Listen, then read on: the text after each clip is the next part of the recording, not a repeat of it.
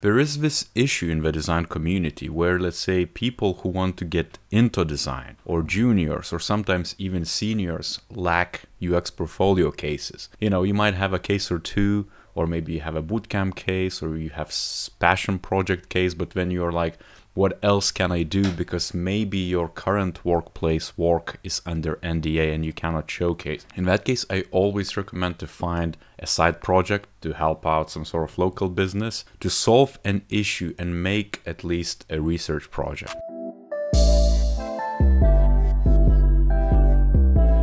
And so if you're one of those people who struggle to come up with ideas or struggle to come up with a topic, maybe of a local business or someone who would benefit from your services so that you can actually add to your UX portfolio or product design portfolio or user research portfolio, you name it, there is this tool, or should I say a website, and if you can see on my screen right now, recent discovery and quite recent publish, which is called Product Design Challenge. You can find it at productdesign.tips. I think there is a deadline. As you can see, you can start at July 22nd, finish at late September. It doesn't really matter the timeframes. Maybe you want to participate in this challenge, which is great. You can find a team, you can join a Slack community, which we have, and then kind of like a day-by-day investing hour or two, you can participate and make that real, or at least pseudo-real, case study for your portfolio.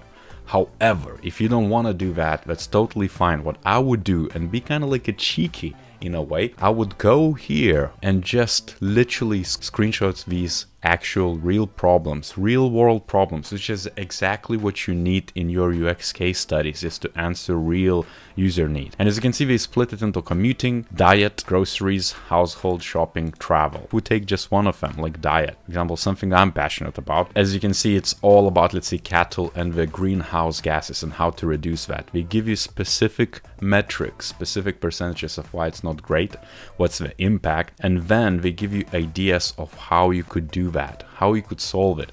Now, if I were you, I would literally copy everything you have here and then pick the one you can approach personally. So for example, if diet or commuting resonates with you and it's very actual in your local community, because let's say here an example is about the US mostly, even if it's global, still, maybe commuting is much more relevant because maybe you're living in Middle East somewhere where, transport is much more hectic than, let's say, rest of the world, or let's say Asia, which is common. Pick one of those subsets. For example, here is almost ideating, help people to use gasoline cars in cities less often.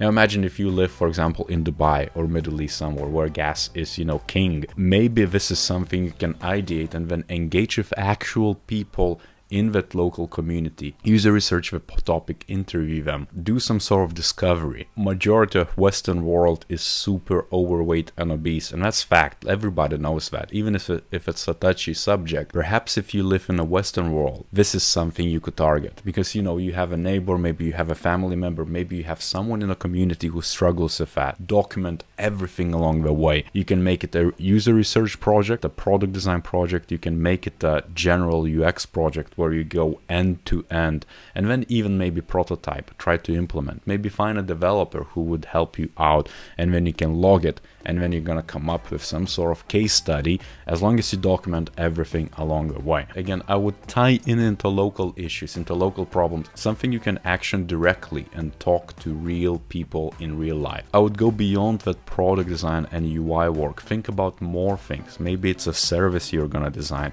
Perhaps it's just a discovery you're gonna document about user behaviors, customer behaviors, human behaviors. Document an end-to-end life cycle of a typical consumer behaviors and what it leads to, and make almost like a mini study for your portfolio, which showcases how you took, the big issue, diverge into a lot of different findings, ideate, converge into one idea, and then flesh it out. And I wouldn't limit to product design or UI design, because that's irrelevant. What's relevant is to get started on something meaningful, which you actually can carry on for longer term, because this challenge only lasts, and as you can see, it's already started.